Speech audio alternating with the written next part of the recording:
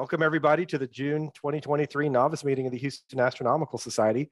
My name is Joe Califf. I'm the president of HAS. And with us tonight, we've got Chris Morissette, who is our novice chairperson. And Chris is going to go ahead and introduce tonight's guest speaker. So Chris, go ahead and take it away. Sounds great, Joe. Can you hear me okay? We can. Okay, excellent. So tonight we have Craig Lamison. He's going to describe the Astronomical League observing programs and how you can participate in them.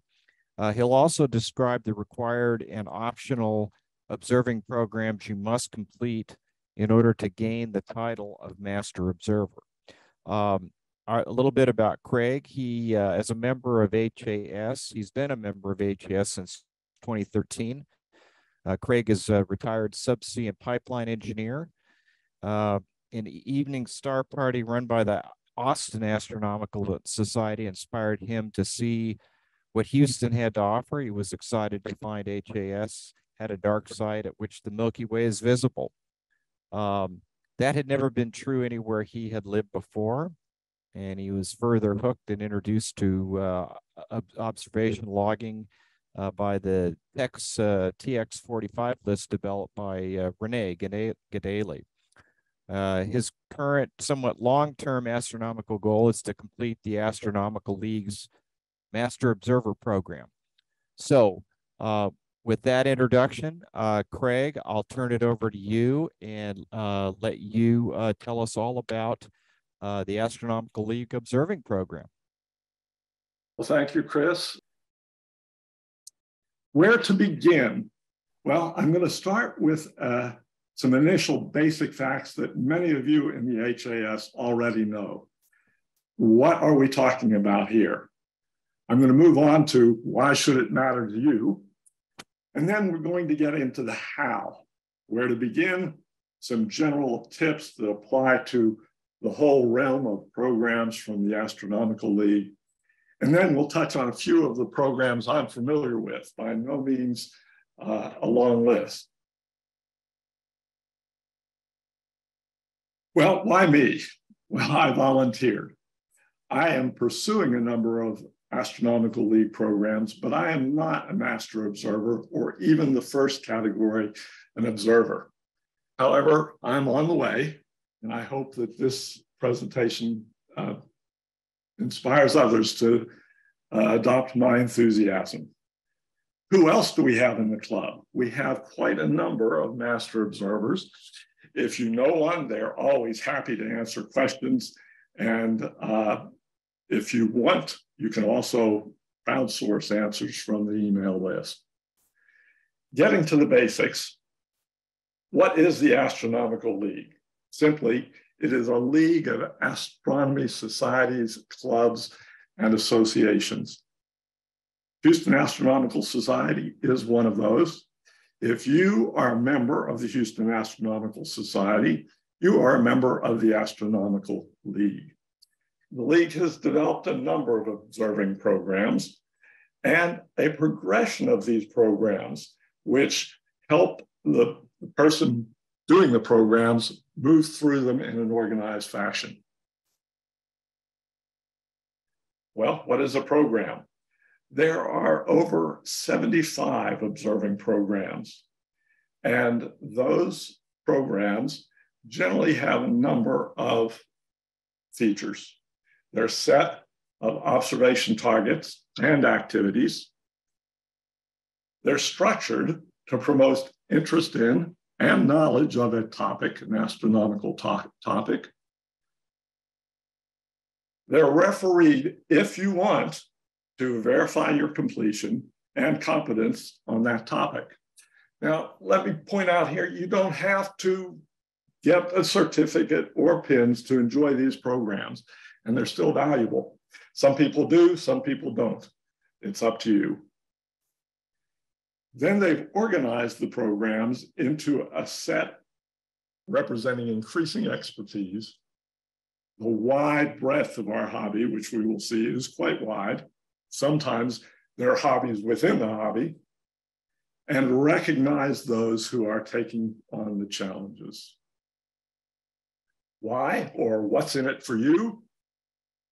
These programs generally assemble the best and brightest targets in a category. The people that have assembled these programs and lists of targets are experts in the field. They've probably observed thousands of them and picked, say, the 100 best. The targets extend from the solar system, the sun, out to billions of light years. We said breadth, they cover visual, imaging, outreach, and scientific contributions. They cover all ranges of ages and skills, starting at under 10, and even up to ages, advanced ages like mine. They're designed to improve your skills as you move through and your knowledge of the topic, and they provide an organized development path.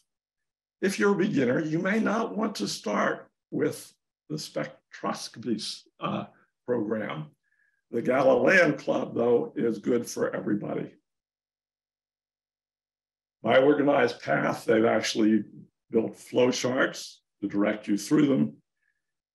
You got goals? Well, here they are, ready-made for you. Where to begin? The Astro League, like most organizations, has a website. And on this website, indeed, we have a flowchart which you can follow. Part of my screen is a little blocked here. I hope that's not for everybody else. But you start at the upper left-hand corner, new to observing and wondering where to begin. Well, if it's yes, move on. If it's no, there's other observing programs for that. We'll get there in a moment. If you're under age 10, you can move to the Sky Puppy observing program and then on through the Youth Astronomer program. If you are under age 17, that's the best place to start. Now, you can do those programs even if you're not those age groups, but you can't get certified in that area. If you're older, this is where they recommend starting. I would say one of the two Constellation Hunter programs, either the Northern Hemisphere, probably true for most of my listeners, or the Southern Hemisphere, for those who are generally south of the equator. The Constellation Hunter is a foundation program. The constellations essentially are a map of the skies. If you want to know where Houston is, it's good to know that it is in the Northern Hemisphere in the state of Texas. If you want to know where Betelgeuse is, it's good to know it's in the Northern Hemisphere in the constellation of Orion. Another program, which also is eyes only, like these two, is the Beyond Polaris observing program. You need no equipment. You can start here, no excuses. However, you can move on, staying eyes only if you wish, using binoculars if you have some binoculars, or choosing one of these entry-level programs. If you're not a beginner, well, the place to start is one of these programs. This is the progression, which we'll talk about in a moment, but there are two other programs which are standalones. The Binocular Master Observer Program, not surprisingly, requires you to use binoculars, and the Master Imager Award, which requires considerably more expensive equipment. Our club has many experts in that area. I'm not one of them, so we'll touch only briefly on these. The binoculars, it's fairly simple. You've got a choice of 8 out of these 10 particular observing programs. They're fairly straightforward. You can start them with 10 by 50 binoculars from Walmart. Some of the more advanced ones, it would be helpful to have larger binoculars and have them mounted on a tripod or parallelogram mount. If you're into imaging, there's the Master Imager Award. And this works somewhat different than the binocular award in that You have short lists from which you must pick some particular programs to work from. Lunar, 1 of 3. Solar, 1 of 2. Solar system main bodies, such as Mars or Jupiter, 1 of 3. Any one of 10 deep space object observing programs. Many imagers probably have those already in the can. And scientific studies, 1 of 4. This is somewhat unique to the imaging program in that professional astronomy these days is done photographically. And these programs actually are taken from that type of academic studies. Then you get to pick 5 other observing programs done through imaging. The Astronomical League website also has, in addition to those flowcharts, more details on each program. For each individual certificate, they give you the mandatory programs you must do, any predecessor certificates you must hold, self-selected programs you can pick from, and the objective. For example, in this case, a starting point for the observer program and a foundation for further studies. Now they hold your hand here at the beginning pretty much. For instance, mandatory programs, you have to do these 4. You only get to pick 1, and it's from a short list of 8. So this particular study gets you started, excuse me, on the basics. Constellation Hunter, which we mentioned, Messier programs, or again, if you're in the Southern Hemisphere, the Bennett program, a lunar program, and the solar system program. You also then get to pick 1 from a short list of 8. I'll point out here, we'll discuss this a little bit later, but one of these is the Universe Sampler Program by HAS Master Observer Amelia Goldberg. Then you can move on to Master Observer if you wish, but you're also allowed to start here. And you now can see that some of the programs you might have done as an observer would still apply. So you get kind of 2 birds with 1 stone there. In addition, there's a couple other programs that are added to the mandatory list. And now you get to pick 5 more from remaining lists. Note, neither of these programs have any predecessors.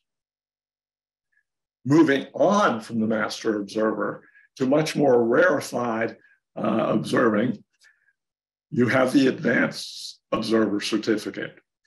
No mandatory programs in this, but you must have completed both the Observer Award and the Master Observer Award. You must also join the Master Observers Network. This is a resource for people in the Astronomical League to ask questions about observing. You then are expanding your knowledge and knowledge of astronomical objects and types. And you can continue then on to the Master Observer Silver level. Again, we have some mandatory programs. You must have completed the Advanced Observer Award. And I will point out one difference here. At this point, they no longer allow you to double dip. You must complete 20 separate programs to match this award. And you don't have to end there. You can keep moving on. I suggest that you should be younger than I am if you want to get up to this level. That's a lot of observing. Well, let's talk about some universal methodologies that apply to all the programs generally. First, log your observations. You can log your observations freehand. You can log your observations using a list provided by the Astronomical League in a spiral-bound notebook. Why? Well, I use some observations made prior to starting the Astronomical League programs. And I also dearly wish that I had made logs of some of the first observations I made back in the early 1970s when I put together a telescope from some online optics, a 4-inch mirror I bought on Jaggers, parts from Edmund Scientific and some eyepieces, pipe from my local hardware store, and wood. Now, why? Because it's 50 years later. And I really wish I knew what I could see then with eyes that were 50 years younger than mine are today. You also have other methods of recording. Voice recording, such as that done by Stephen Jones, if you've talked to him. Later, he transcribes that into a written record. Or you can type the information directly into a database if that is your preferred means of doing it. Be aware if it's the dark site, the screen needs to be suitably shielded. You also need to record certain data all the time. Date and time and location are fundamental. You need to have location sufficient to be able to get the latitude and longitude for your site. I generally just keep a table of all the places I've observed with the latitude and longitude, and then have a short form like HAS, which means the dark site, on my log. You don't want to spend all your observing time writing down latitude and longitude. These matter because what you see depends on where you are, northern hemisphere, southern hemisphere, and the date and time. Is it the time of year when the constellation you're looking at is in the sun, the age of Aquarius? Or is it the time of night where you are observing, but the object you want to see hasn't risen yet? This is also important in how high the object is in the sky, and thus how much transparency you have to view it. Seeing and transparency are two criteria: how much the stars twinkle and how faint a star can you see from your site. And those also reflect on what you're going to be able to detect. Equipment, of course, we know that. The size of your scope matters. And finally, they don't just want you to check it off your list. Make some notes. Make a sketch. Doesn't have to be elaborate. Perhaps you say oblong, small, fuzzy blur. Many of mine are that, particularly if it's a faint fuzzy. Now, the AL program and website does have further guides to help you to select objects based on whether you're a beginner, what type of optics you have, and other factors. They have an observing program selector grid. This grid will help you determine, is it urban suitable? Is a dark site needed? Equipment categories. What are you looking through or with? Are you doing astrophotography or other factors? Is it manual, go-to, or visual? As we'll see, some restrictions do apply for those particular methods. Now, this guide is a PDF on the website. And I found, okay, I want to look at beginner programs. Well, you have to go down and find an X for each one and then write them down on a separate sheet. You can't sort a PDF. So I went ahead and created a spreadsheet. This was based on one you can get from Dr. Aaron Clevenson's spreadsheet, What's Up, Doc? And we'll talk about where that can be found later. I have posted this on the Facebook novice group, so it is available. What other planning resources do we have? The AL website has information on each program. There's enough of them that they have been categorized alphabetically. We mentioned Dr. Aaron Clevenson's Inspirity Humboldt ISD Observatory, What's Up, Doc? That's this website. The home screen looks like this.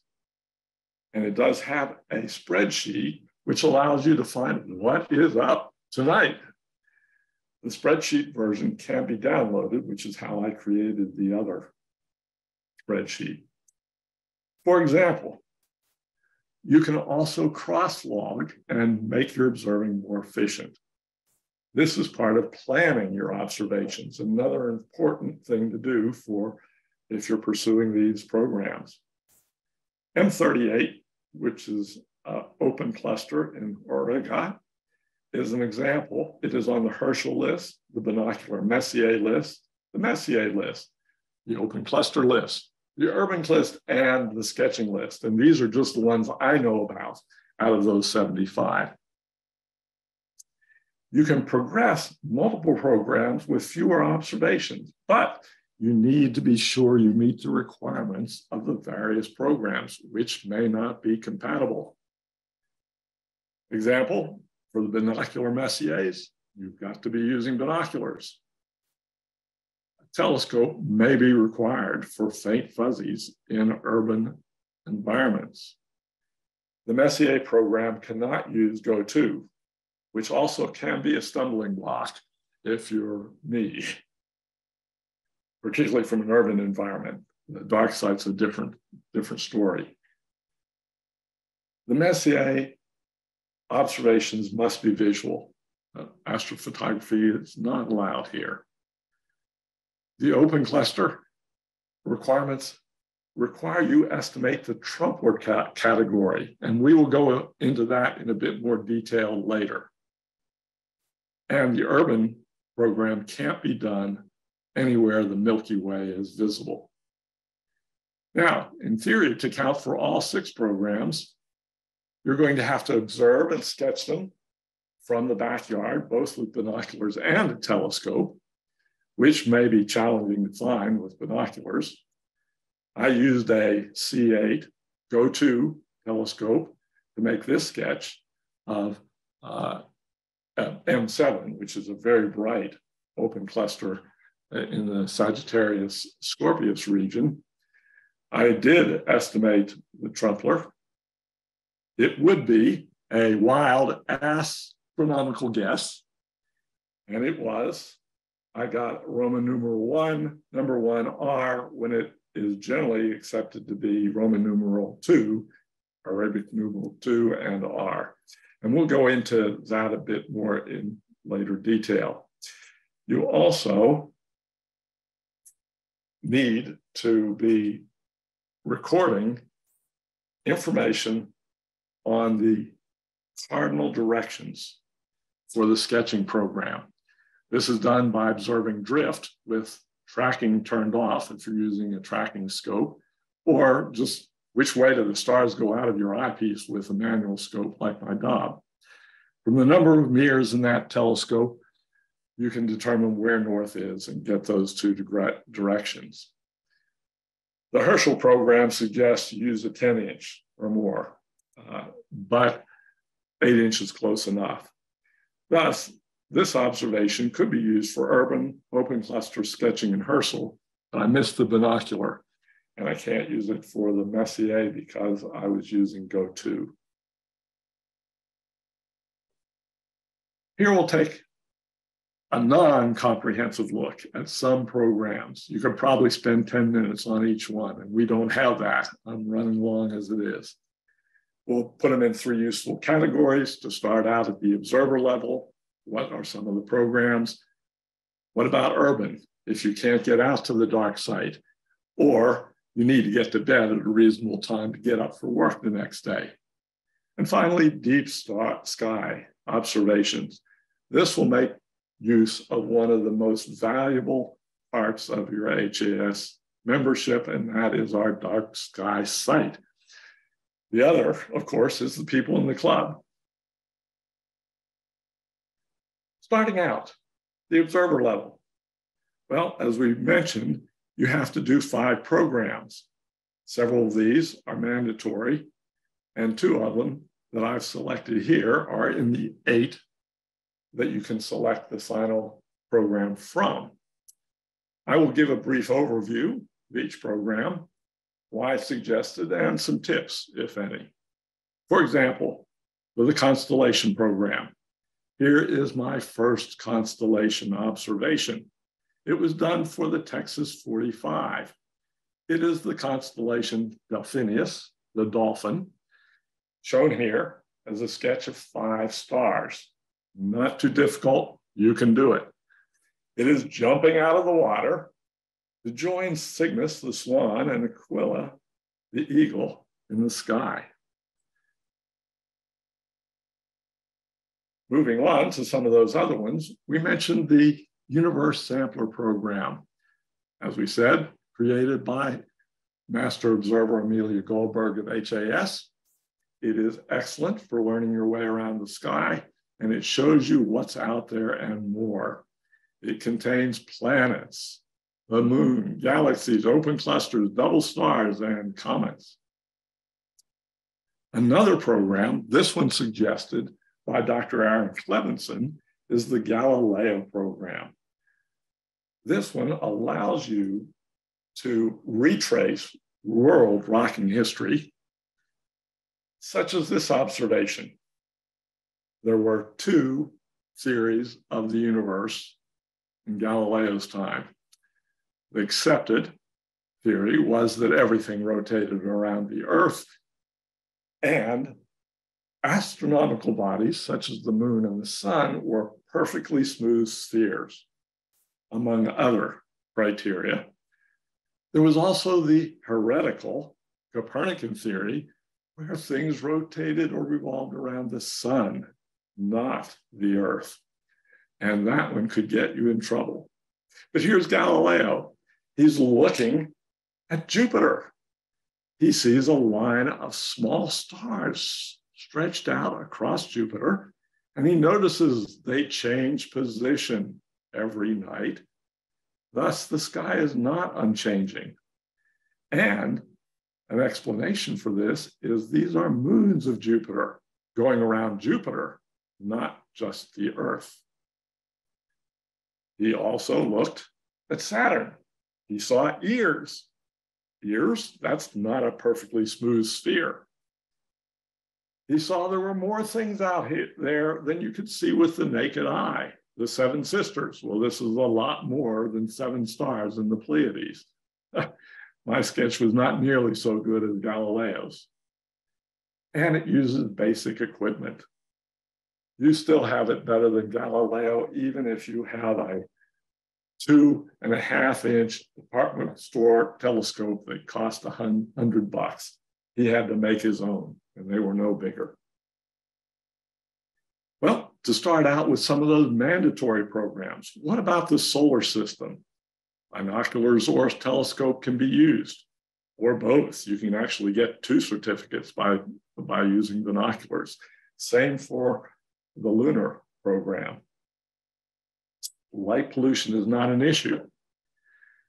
And this, for example, is one of those areas where I had documentation from way before when I started the Astronomical League programs. I was the faculty advisor for this program. The primary investigator was my daughter in 3rd grade. We had visited Stonehenge. Our theory was Stonehenge actually engineered, or was it an accident? Well, could we redo observations that would demonstrate that 5,000 years ago, people could obviously figure this out? She went and made observations using a very simple piece of equipment, which was a clipboard with a hole in it, a revolving pointer, a piece of paper, which you lined up with north and took off the angular measurement. She went out regularly every week to a site where we had a clear eastern horizon and took those measurements. And I was able to plot those and answer questions which are part of the solar system. Actually, the first, the sun, targets for the solar system program. Lunar observations, they're simple to make. That was a sketch I made for those. The Messier programs, for instance, here again with binoculars, I saw from the dark site using 20 by 80s that cost me less than $200. In fact, only a little over 100, as I recall. They were seconds from Orion telescopes. 3 Messier objects, 95, 96, and 105 in one field of view. Okay, what about urban observing? Well, there are 2 in particular, sunspotters, which you're looking at sunspots, and the hydrogen alpha program, which I find both interesting. This is a good year for solar observing. Anywhere in Texas, you're going to have 2 opportunities, the weather being cooperating, to see a partial solar eclipse. If you get on the center line, as you probably heard from Debbie Moran's presentation, I think last month, you will be able to see a case where you have the ring of fire solar eclipse. This is still a partial eclipse, where the moon is further from the Earth and smaller, and or the sun is nearer in the Earth's orbit and larger, and the moon doesn't quite cover the sun. Later, next April, you'll be able to see an eclipse on the center line or near, where just the opposite occurs. The moon is now near and or the sun further, and it just covers the moon. You will be able to see the solar corona.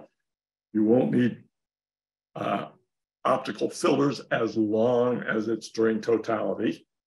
You'll even be able to see things like this, solar prominence, which otherwise you can only see using hydrogen alpha telescopes. Now note, there's another reason this is a good year, and that is we are approaching or in solar maximum, which means there are more sunspots, more prominences, and other things to observe on the sun. Lunar, well, definitely not a problem for light pollution. This photo was taken by a friend of mine in Singapore, where the light pollution is worse, if you can believe it, than Houston. The solar system, well, that was Mars using a big telescope from the dark side. What about urban observing? The Milky Way must not be visible. So that is a major criteria. They recommend, as a result, because of light pollution and faint fuzzies, a 6 to 10 inch aperture scope. I'm using an 8-inch. I'm not sure this will be enough. Michael Rapp tells me that he has seen some of the faint objects with a 12-inch Dob. He recommends a 9 by 50 right angle correct image finder and the Pocket Sky Atlas, which corresponds well with the stars you can see in such a finder, to star hop to these objects. So that's on my to-do list, but we'll see if I can manage it. Finally, obstruction horizon and lights can be a problem. Here is again M7. It was in the trees when I saw it with the 8-inch SCT and made a sketch. I could still detect it, but light pollution and light shining in your eyes is always a problem in urban locations. In this case, I was looking at Jupiter. I was trying to see an occultation happening there with one of the moons. I started in the backyard. My backyard is back here in the trees. It's surrounded by trees on all sides. I kept backing up as Jupiter set. It's right here now. I was already in the street. I ended up across the street under a street light before I finished that observation. Solar observing, we mentioned that briefly. Sunspotters, well, you need to use solar filters or a small refractor and a projection to see things like sunspots. The filter can be either over the objective, but not on the eyepiece itself. If you've got one of those filters, throw them out, they'll heat up, they may crack, you're blind. Projection, again, is recommended through a small refractor because it can also heat up things along the optical path. You're concentrating the light. If I focus this image down, I could probably have burnt a hole in this piece of paper in a second. Thus, they don't recommend using it on multiple mirror telescopes, such as SCTs, you've got a lot of places heat can be trapped in that telescope. Another approach, though, is a Herschel wedge, again on a small refractor for the same reason. This wedge is essentially a prism located here. Most of the light just goes straight through. Only about 5% gets reflected up through special filters to the eyepiece. That light going straight through, ends up in a heat sink, and it's ventilated to keep it cool. Hydrogen alpha, that requires a specialized scope. These scopes are filtered for a very narrow wavelength of solar light. They might not even see a blue arc welder. Nothing else comes through these telescopes. We're talking a solar hydrogen alpha filter, not one you would use for astrophotography or deep sky, which you do put on eyepieces. Well, deep sky, what about that? Double stars, open clusters, sketching, the Caldwell program. We'll discuss all these, including the big kahuna, the Herschel 400. Double stars are traditionally an object of interest to amateur astronomers because back when I was growing up, many of the deep sky objects were not visible, either due to your location with light pollution or due to your small optics. Small refractors were the rule. You do need simple sketches for this program. You need to see at least 50 out of 120 doubles. 5 of these must be naked eye doubles. Now, a word there, if you can't see them all, 5 of these 50, you need to see substitutes. I was only able to see 3, and 2 of those were with great difficulty. And so I had to do a minimum of 52 other observations. You can also use a telescope and do the telescopic program. You now need to see 100 targets, however. You also need to determine the position angles. We'll have an example here where I use Xi Scorpio, a double star, as an example of determining position angles. You essentially need to know what direction does the line through the 2 double stars make with north in your eyepiece. To do that, you need to know where north is. You determine that by determining the drift, as we mentioned before, and also then using your telescope definition to tell where north is. I also make a sketch showing those factors and the directions I see in the stars, and then just measure it with a protractor. You can also use a reticle eyepiece, but I don't have one of those. Will Young says for a challenge, go ahead and estimate the separation between each double star. He does this by looking at an object of known size. You can look up, say, the diameter of Mars and look at that in your eyepiece, memorize that, and then say, well, is the spacing twice Mars's diameter, 1/10 Mars diameter, or what? I haven't gotten to that stage yet. Now, many of these are also visible from urban areas, and small apertures are often enough. Large apertures, however, will show you more than 2 stars in quite a few cases. I saw 6 with a C14 at the dark site. I saw 12 with a 12-inch Dob. You can see 2 easily with binoculars, and this is a naked eye star. Only a single one, however, is visible. Few other targets have color. That's chiefly because your eyes do not have dark color receptors. They work in black and white for dim objects.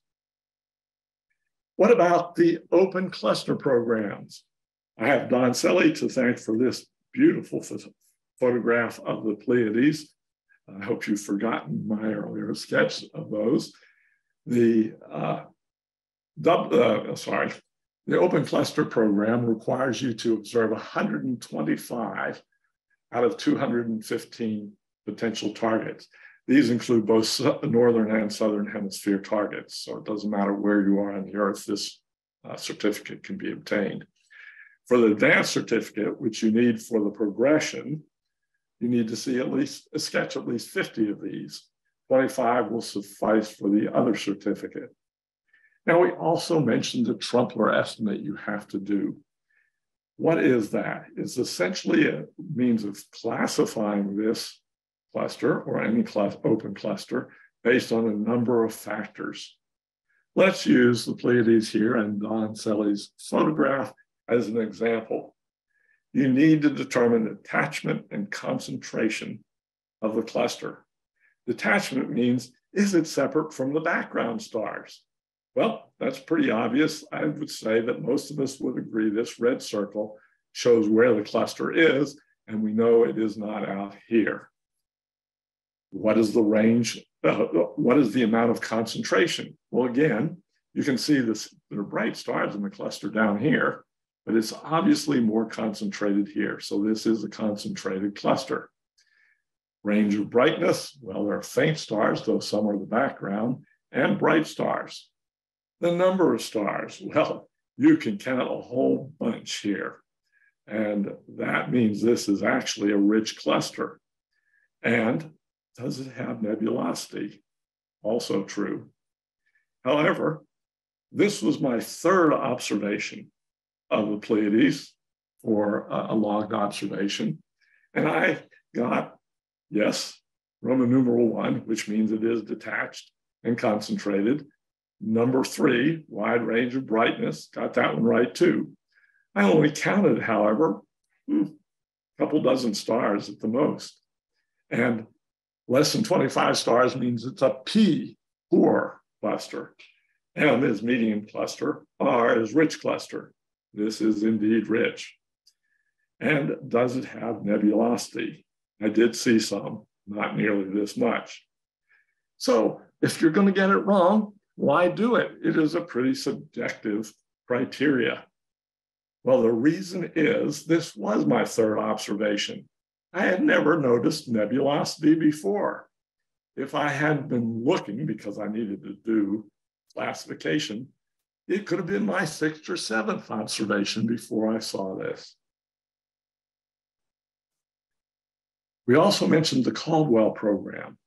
Well, in 1995, Sir Patrick Caldwell, Moore in Britain, proposed to Sky and Telescope magazine another program or list of targets, the Caldwell list.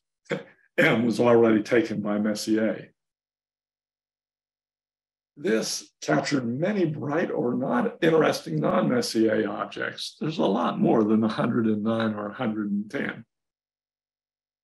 It also was more comprehensive. Messier was looking from Paris, which is far north of Houston. This has things all over the sky in both the northern and the southern hemisphere. So you have to travel to see all of these and get the gold, but 70 out of 109 targets will get you a silver certificate, which is good enough, I think, for the progression. It includes very bright objects and very dark objects. Messier was looking for things that masqueraded as comets. The coal sack is not one of them. I have seen that from Hawaii. It is dark.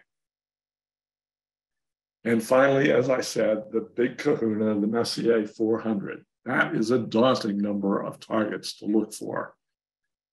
Well, one hint given to me by Stephen Jones was do other deep sky programs first. You may find many duplicates. For instance, I'm doing the sketching program. Nearly 70% of those are also on the Herschel 400 list. Although since it's a much smaller program, you're not going to get 400 or anything, even 300 work. Likewise, the Caldwells, 64%, and 23% of planetaries are on that list too. And that was essentially what Stephen mentioned he found out when he started the Herschel list.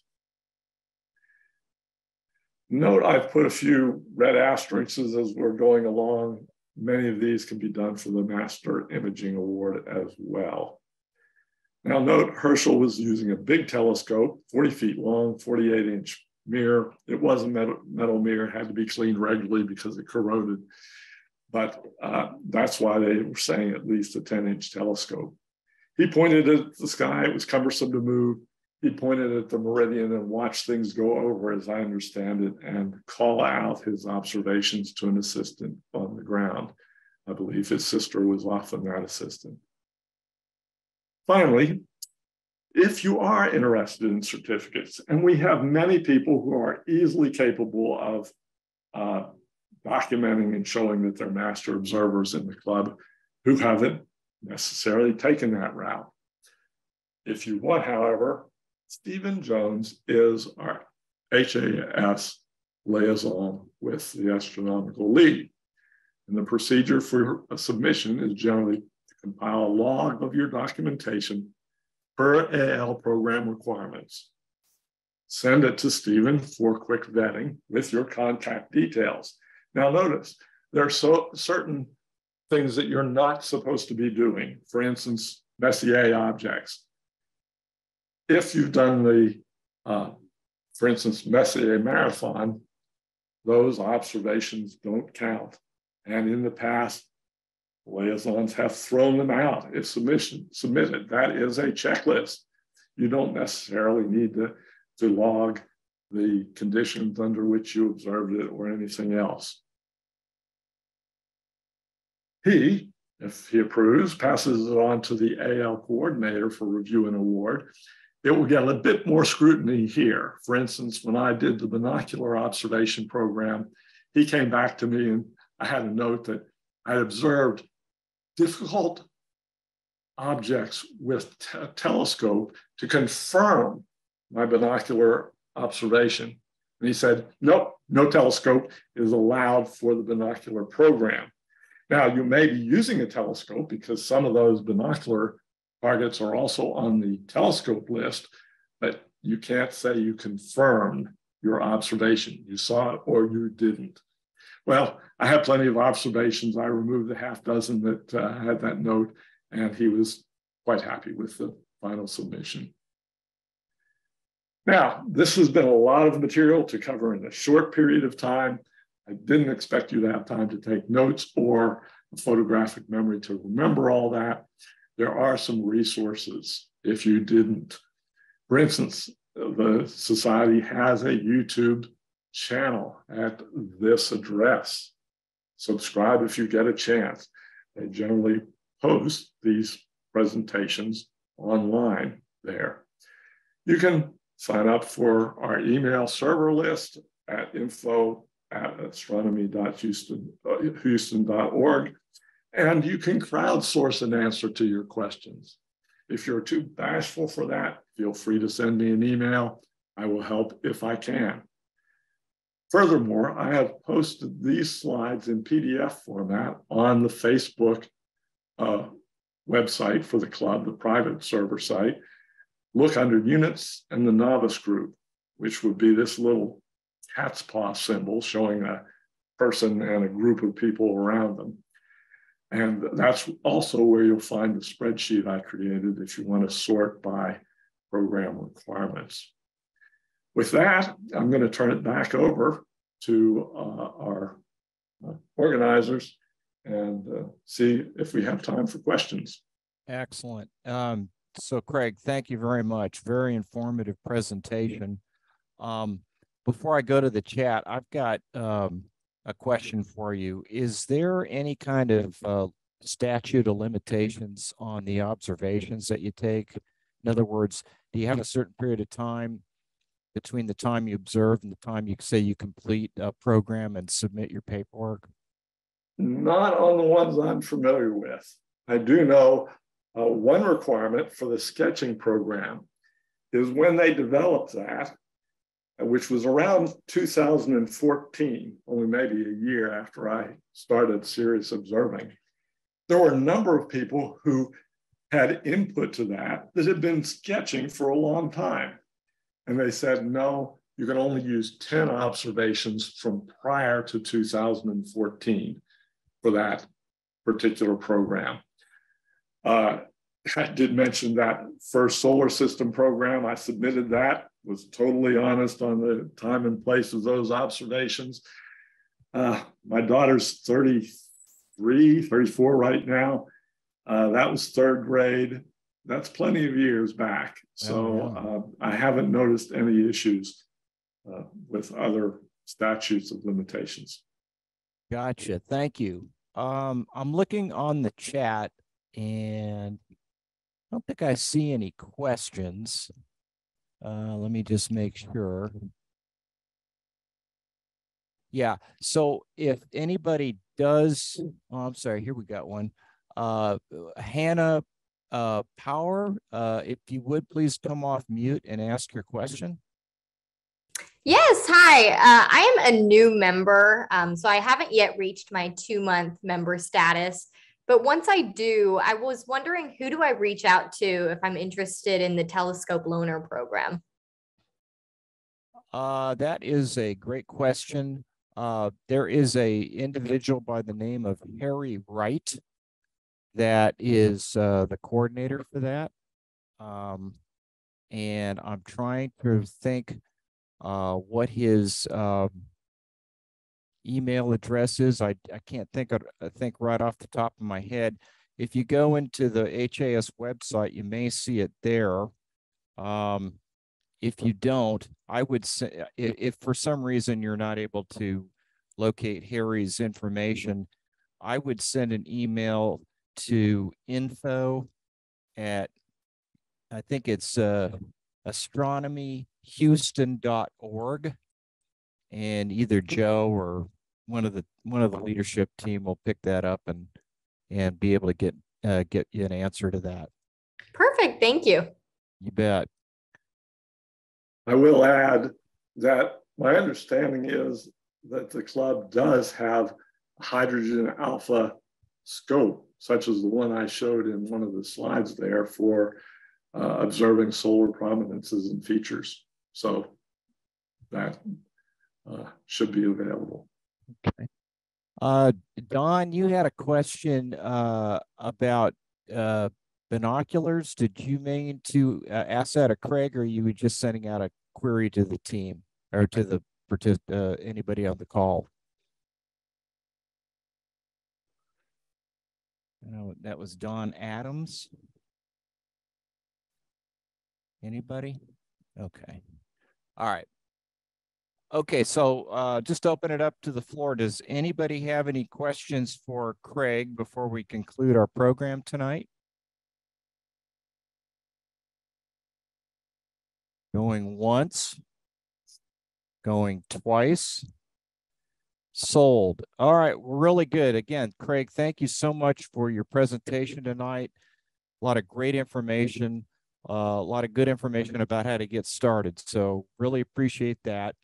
Remember tomorrow to dial in. We have a really good program or presentation from Don Sully. He's going to be talking about using camera trackers for astro imaging. So please make sure if you've got time to tune in for that. And with that, I want to wish you all a pleasant evening and thank you for joining us tonight. Thank you.